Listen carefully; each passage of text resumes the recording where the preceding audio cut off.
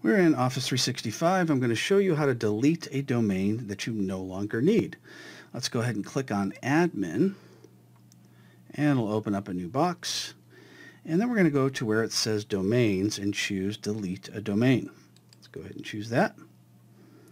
And now we're going to choose our techpublishing.net domain, and we're going to say we don't need it anymore.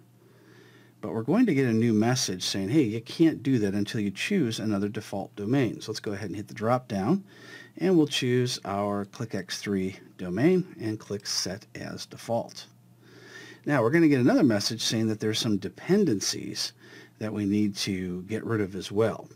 And that basically means, let's go ahead and cancel that. That basically means that we probably have a user who's using this particular domain as their default login. And we can see here that Jane D at techpublishing.net is certainly there. Let's go ahead and click that. Now we're going to edit where it says username and email. And we're going to change so Jane's no longer going to be able to use techpublishing.net as her default. So we're going to add Jane D at ClickX3, and we'll set that one as the primary.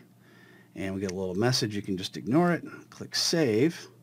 And now Jane D is going to log on using the ClickX3 domain rather than the Tech Publishing domain.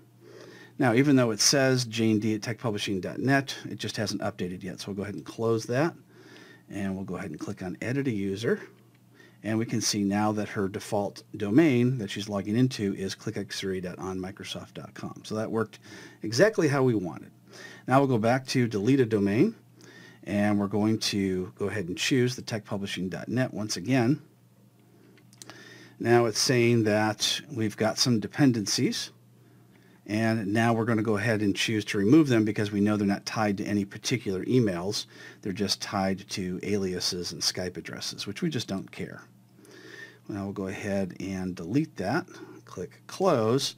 And any users that may have had the techpublishing.net domain tied to their account, they're now deleted.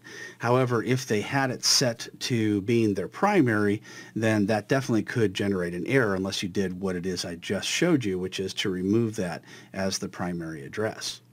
So that is how we delete a domain in Office 365.